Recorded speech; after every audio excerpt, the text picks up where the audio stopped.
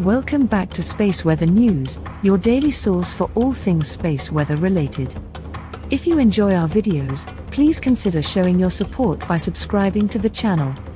Solar activity has been moderate in recent hours, with notable occurrences of M-class flares originating from region 3359, specifically from the area designated as S22E46 with a dry/beta classification.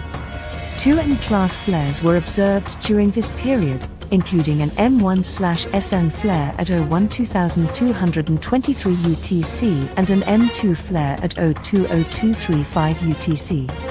These flares were accompanied by multiple discrete frequency radio bursts and a Type 2 radio sweep with a velocity of 379 km per second.